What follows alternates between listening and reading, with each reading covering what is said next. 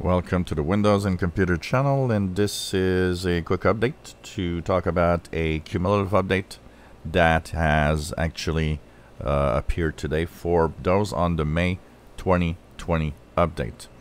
So a lot of you were waiting for an update for different bug fixes and so on.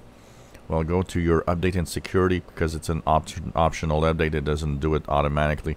Click the check for update button, and you should see in the May 2020 update a update that is KB4568831.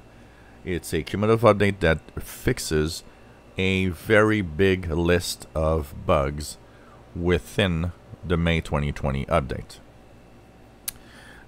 All sorts of bugs are affected, and all sorts of things are fixed in here. One of them is concerning a lot of devices apparently that couldn't come back well from sleep if they had certain Bluetooth devices.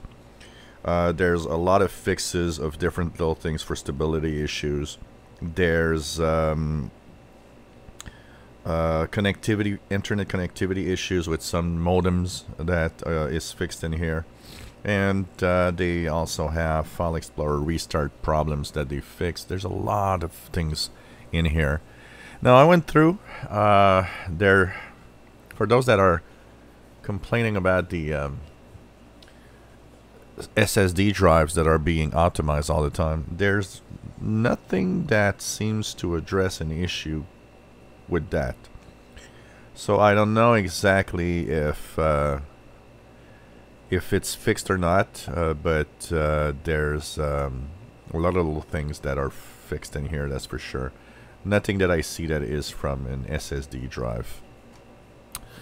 One of the other things also that happens with this update is that there's a lot of you out there that are blocked that actually might now be okay, because a lot of the issues that were blocking certain systems from getting the May 2020 update are actually fixed now.